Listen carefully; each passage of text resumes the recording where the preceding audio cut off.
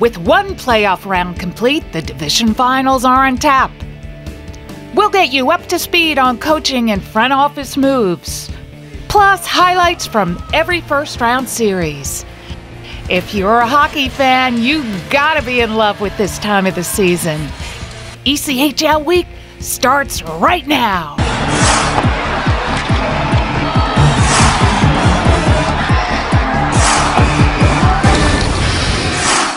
Hi, welcome to another edition of ECHL Week. This time we come to you from the Bon Secours Wellness Arena in Greenville, South Carolina, home of the Swamp Rabbits. I'm Barry Schickling, and this is the 2022 Kelly Cup Playoffs on ECHL Week. 8 teams have already been eliminated from playoff contention. 8 teams remain. Let's kick today's show off by looking at previews for all 4 division final series. Considering the balance and strength of this season's 16 Kelly Cup playoff teams, it's not surprising that half of the first-round series went to their 7-game limit. Is there more 7-game drama for the division final round? We'll find out starting tonight. In the Central Division, Brabham Cup champ Toledo was pushed to the brink by Cincinnati before coming away with a Game 7 victory. The Walleye will take on Wheeling for their next challenge. Although the Nailers finished 3rd during the regular season, Wheeling fared well against the Walleye. If you need more evidence that the Nailers have potential to advance to the Western Conference Final, Wheeling knocked off defending Kelly Cup champ Fort Wayne to get to this stage. A good start should be key. Both teams are 3-0 and leading after 2 periods during this postseason. Although the leading regular season scorer for the Walleye, TJ Hensick, is also atop the team scoring list in the playoffs, don't forget Brandon Hawkins, who hit the net 6 times in 7 first-round contests versus the Cyclones. On Wheeling's side, no goalie made more saves during the divisional semifinal round than Louis-Philippe Guindon. As long as he has continued success in that department, don't be surprised if this is another lengthy series. Mountain Division regular season champ Utah had to get through a 7-game series to oust Tulsa in the first round, and did so using a remarkable 16 first-year players. A couple of Grizzlies put up eye-popping numbers in that series. Benjamin Tardif is tied for the playoff lead with 13 points, and ECHL Defenseman of the Year Charle-Edouard scored a league-best 9 times. A balanced regular season battle between the two indicates this could be a lengthy series. That could help Rapid City, which had a 5-day break between its elimination of Allen and the start of this matchup. Rush goaltender Lucas Parikh carries the 4th best goals against average into this series, but don't forget Utah goalie Trent Miner posted a league-high 7 shutouts during the regular season. Forwards Gabriel Chabot, Max Coda, and Stephen Bayless all averaged over a point a game for Rapid City during the season series versus the Grizzlies. Playoff clashes between teams which finish 1-2 in their divisions during the regular season are often hotly contested. This one should be no exception. The South Division Final is the only one in which both teams advanced without having to go to a first-round 7th game. Regular season division winner Florida had a challenge before eliminating Greenville 4-2. The Everblades' Sunshine State opponent, Jacksonville, is in the division finals after its first ever playoff series victory, a 4-game sweep of Atlanta. The Icemen won't be snaking up on Florida. Jacksonville won 7 of the 10 games between the two this regular season. Goalie Francois Brassard earned the Vitusi Award as the top goaltender in the ECHL, so Jacksonville, one of 2 third-place teams in the division finals, is a legitimate threat. Florida didn't do lots of scoring in its first-round victory, but its attack is balanced. 7 players scored more than a goal in the Greenville series. Blades goaltender Cam Johnson doesn't have the gaudy numbers of his opponent, but any goals against average under 2 is nothing to be scoffed at. And the only first-round game in which he allowed as many as 4 goals was decided in a second overtime. Unlike the other 3 divisions, North finalists Reading and Newfoundland spent practically the entire season occupying the top 2 spots. The Growlers, on the strength of an outstanding road record, spent much of the first half of the season atop the division. The last few months, it was Reading's turn. There's little to separate these two. They're deep up front and on the blue line, and both have quality goaltending. The Royals' Pat Nagel spent much of the year in the American League when he wasn't a member of the U.S. Olympic team. Growlers goalie Keith Petruzzelli was a member of the ECHL's all-rookie team, and he got into 5 AHL games as well. Newfoundland's Tyler Boland had an incredible first-round series, racking up 13 points, including 8 goals in 7 games. Reading has more of a defensive bent and is always looking to capitalize on opponents' errors. During the Royals' 4 wins over Maine in the first round, Reading gave up just 5 goals. It was Reading's first playoff series win since 2016. The Growlers have never lost a postseason matchup. Both of these teams are good enough to win the Kelly Cup. One of them will have its season end with this series. Hi, we're the Rabbits of Greenville Swamp Rabbits, and you are watching ECHL Week. Go Rabbits!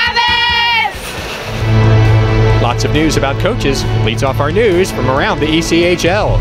South Carolina was impressed enough by the performance of interim head coach Brendan Kotick at the end of this past season that the team has removed the interim portion of his title. Kotick started his career behind the bench as an assistant for the Stingrays prior to the 2021 season. Last year, he helped the team reach the Kelly Cup Finals. This season, he replaced Ryan Blair on March 7th and piloted the Rays to a 10-8 record to complete the season. South Carolina didn't qualify for the playoffs. Having someone who has been here for 2 years that understands our goals and initiatives on and off the ice is very important to the success of the team, said Stingrays president Rob Kincannon. We were very impressed with Brendan's work ethic, his attention to details, and his passion for winning. He has earned this opportunity, said Kotick. 2 years ago, Rob and team owner Todd Halloran took a chance on me, and today I'm named the head coach of the South Carolina Stingrays. I always worked hard as a player to get better, and it has been no different as a coach. Kotick's playing stops in the ECHL included Toledo and Greenville. The Stingrays also announced that formerly interim assistant coach Ryan Bork will return to assist Kotick next season. The Orlando Solar Bears and former coach general manager Drake Barahowski have agreed to part ways. Team president Chris Heller said, "We thank Drake immensely for his contributions and helping build a culture within our locker room that has made us a destination for ECHL free agents and for NHL clubs to develop their prospects. His commitment to this organization was always of the highest caliber."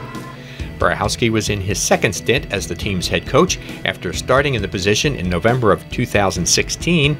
He also had led the team during its first year, 2012-13. The team qualified for the Kelly Cup playoffs in 3 straight seasons from 2017 through 19. Orlando went 33-31-7 this past year and did not reach the postseason. Said Barahowski, "I'm especially appreciative of the support my family and I have received from the community. The fans here in Orlando are second to none in the ECHL." Orlando and new to the ECHL Savannah are the teams currently in need of head coaches. A couple of teams have changed executives. Allen has promoted Johnny Mydra to be its new president. In his previous role as vice president of ticketing, Mydra led the team to records in season and group ticket sales while finishing first in the ECHL for year-over-year revenue growth. "I'm extremely pleased that we have an individual on our team who can step in seamlessly. Johnny is a leader among leaders. He has the skill set and enthusiasm to take the Allen Americans to the next level," said team owner Jack Galati. Meanwhile, about 750 miles to the northeast, the Iowa Heartlanders have announced that Tom Hamilton has been named team president. An Iowa City native, Hamilton spent 33 years working for a large Midwestern supermarket chain. Hamilton replaces Brian McKenna, a former ECHL commissioner. Said McKenna, "The timing is right to transition to local leadership. Tom's knowledge of the community will allow him to lead the growth of the fan base and to broaden the ties of the team on a local and regional basis." Highlights from all the division semifinal series are next on ECHL Week.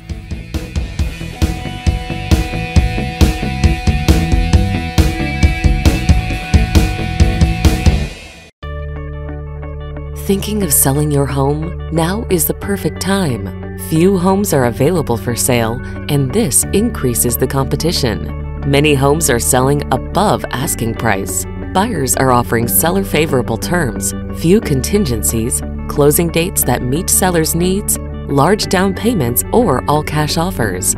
Want to know what homes like yours are selling for? Contact Will Springer today.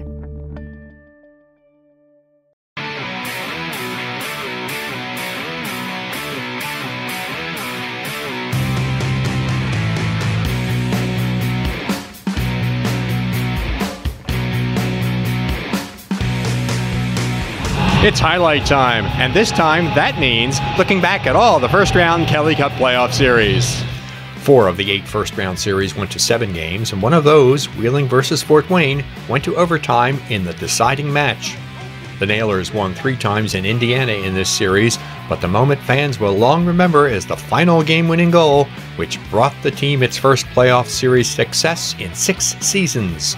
Matthew Kersia was the hero for the Nailers, and the Comets' bid for back-to-back championships was dashed. Matthew Kersia!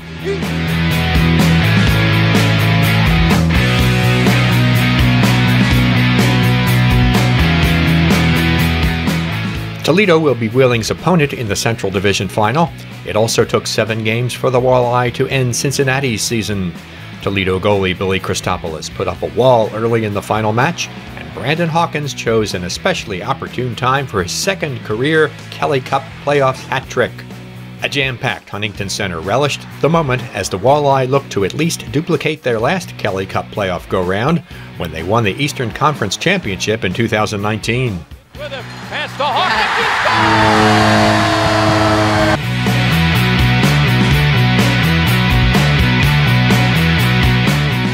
It took regular season North champion Reading 6 games, not 7, to oust Maine, but it was a defensive battle. In only 1 game were more than 5 goals scored. These teams faced one another a combined 16 times in the regular and postseasons, and amazingly, the home team won 15 of them. Jacob Pritchard notched the series winner for the Royals.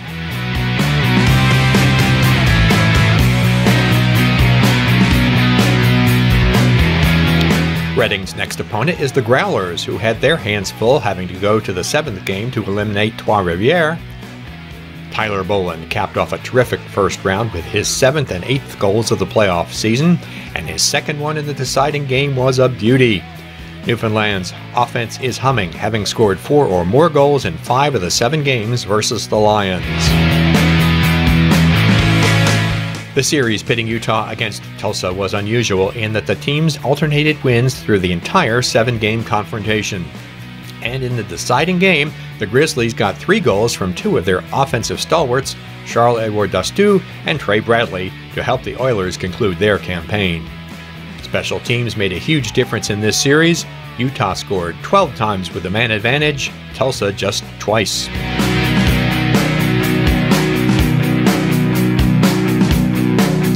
Rapid City's Game 5 series-clinching victory at Allen ended in unusual fashion. The Rush scored 3 times in the final 2:11 of the game to get the Americans started on their summer vacation. One of Rapid City's keys in advancing to the Mountain Division Final Series is that in the first round, the Rush allowed just 1 power play goal. A first-round league-leading 11 third-period goals for Rapid City in just 5 games also made a big difference. Florida's South Division semifinal victory over Greenville featured the only 2-overtime game of the first round. The Swamp Rabbits won that one, but the Everblades rebounded in Game 6 to advance to the division final. After spotting Greenville the first goal in the deciding encounter, the Blades filled the net 4 times in the final 10 minutes of the game, and Joe Pendenza accounted for 2 of them. In the first round of this season's playoffs, no Eastern team had a larger shot advantage over its opponent than the Everblades.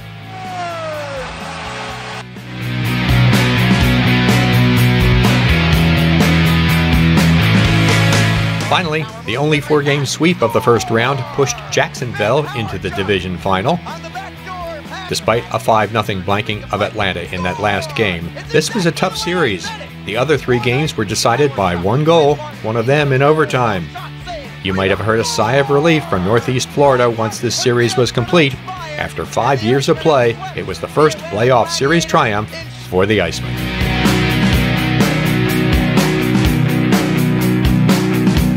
That puts the wraps on another edition of ECHL Week from Greenville, South Carolina. Thanks very much for watching.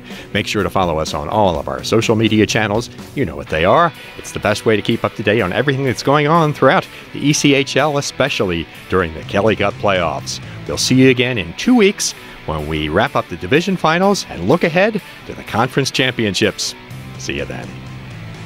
We conclude the show talking about success in the playoffs. It's all about being ready, and Greenville's Chase Seekey shows his fine stick preparation technique prior to a Game 5 victory in the team's series versus Florida. Keep in mind, there are many proper ways to tape your twig.